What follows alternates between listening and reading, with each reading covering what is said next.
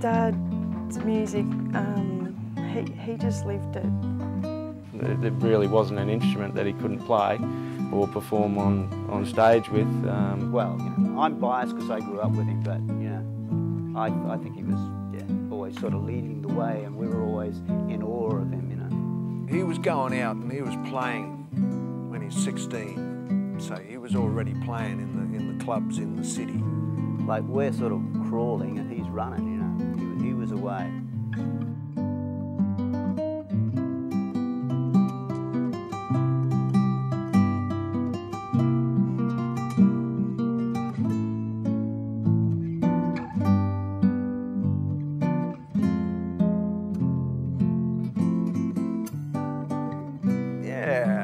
Well, you know, the 60s it was raging in our own little corner of the world. We were trying to make a living as musicians, which didn't quite work. Everyone had day jobs. We would go to such places as the Bowl, which was in Vulture Street, just near the Mater Hospital, or the Scene, which was down in closer to the valley. But yeah, just a really good scene happening.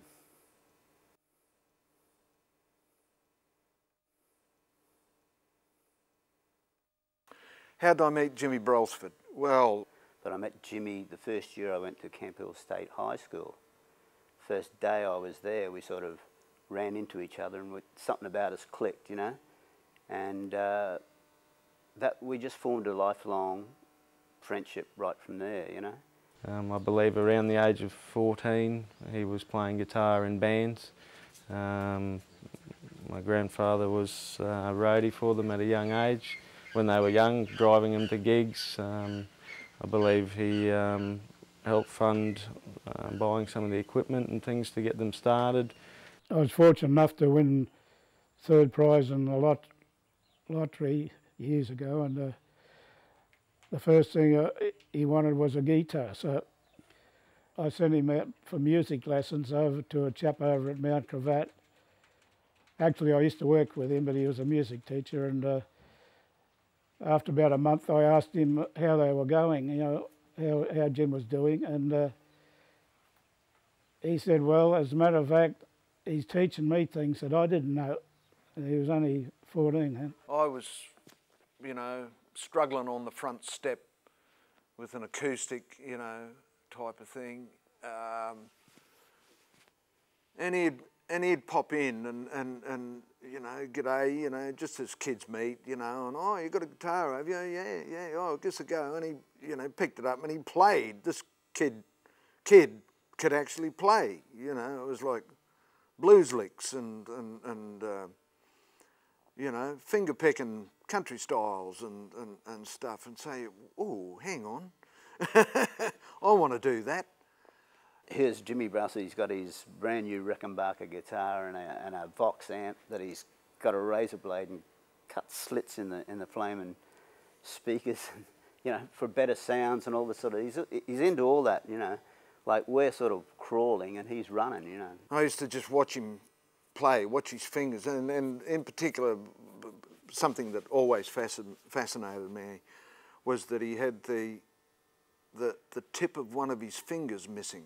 When he was a kid, he got his finger caught, slammed in the door of a car, and so I think it was either his middle finger or his third finger there, and around the top of the finger was always bulged out and accentuated. But it's like Stretch said, he used that to his advantage. I mean, he could play a bar chord. It can cover two strings with just the tip of that one finger, you know. He was an exceptional vocalist. He had a very good record collection. He'd go, oh, here, listen to this. This is Lightning Hopkins, you know, or John Lee Hooker, Robert Johnson. Here you go. Have a listen. You know, B.B. King. Get a B.B. King album. Here, I got one. Listen to this, you know, and he'd play the licks. He was already playing in the clubs in the city, you know, like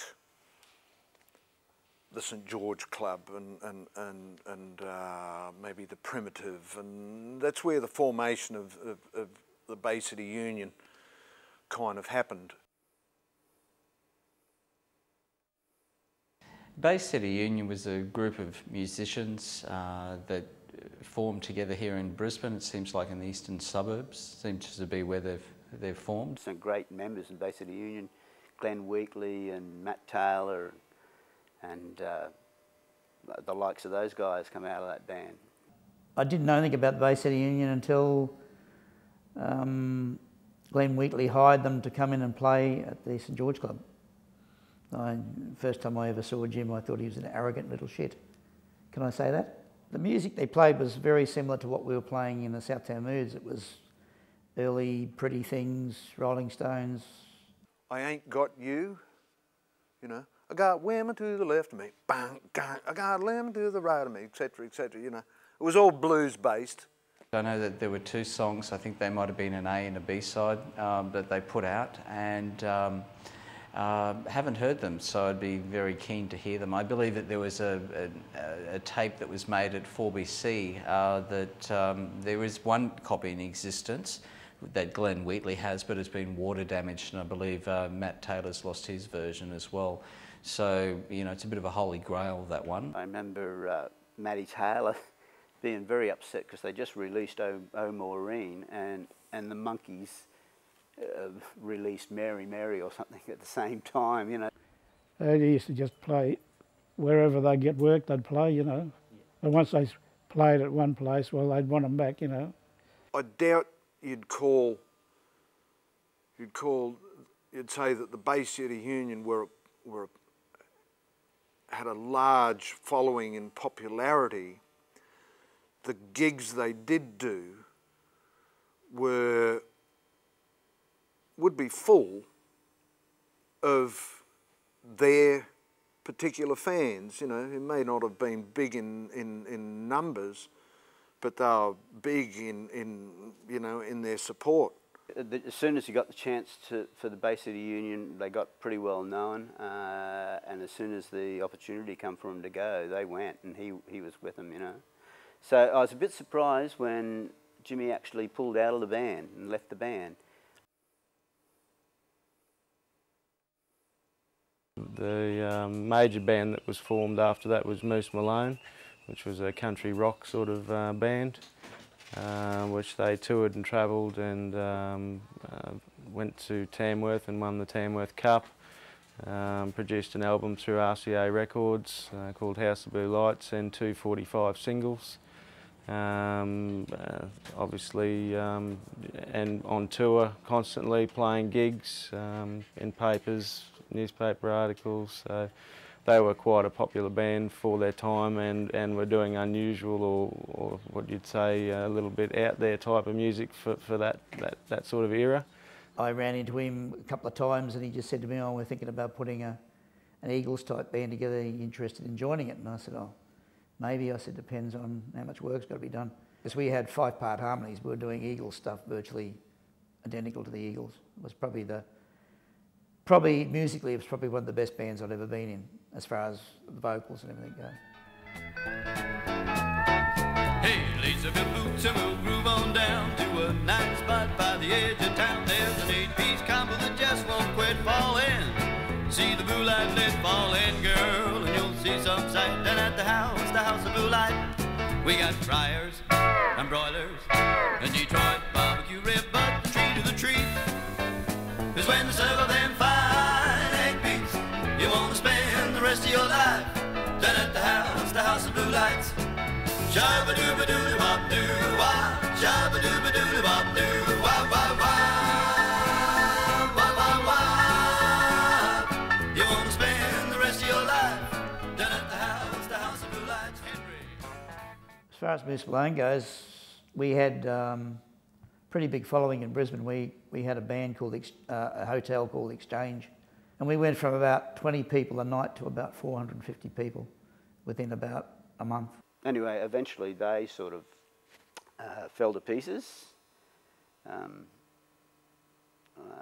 don't exactly know you know, what happened to that, but it's as bands do. I mean, musicians living together, it's a really hard thing, you know, for everyone. You live, you work together. Yeah, it's a musician thing, I suppose. I lost contact with Jimmy after our, you know, initial teenage years and all of that, and when I was very saddened to hear of his passing. During the end, he was, or before he passed away, he was heavily into flamenco and classical style sort of playing. So from rock and roll to that sort of style, it's very different. Yeah. He was getting into a lot of classical guitar and playing a lot of gut string guitar in his last few years, and he did record some just classical acoustic music, I know, before he died. When we were sitting in the chapel, I actually thought that it was Tommy Emmanuel playing, until I found out from Robin that his wife, well, they'd split up, that it was actually Jim. I actually thought it was Tommy Emmanuel playing on the CD. You know, a lot of artists don't appreciate their own talent and skills, and that can become a demon for them too, even though they are very talented. A lot of people didn't really know how good he was, but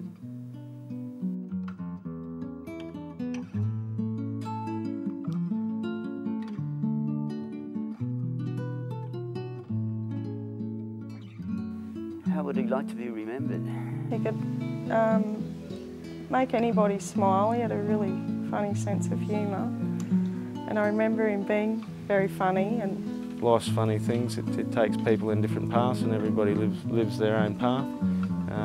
I think he lived the one that he liked, and I was happy for that. That I wish sometimes that he was, well, most of the time that he was probably still around. Because even though, like I said, he used to get a few drinks under his belt and give me a bit of grief, I considered him to be a pretty good friend. So, yeah. He was a very inspirational guy, very talented, and yeah, shall be sorely missed. If only half the stories he told were true, well, you know, he would have had a phenomenal life, and he was just, you know, one of the players, mate. So I think he'd like to be remembered as a musician, you know, because that's what he was. One of the greats.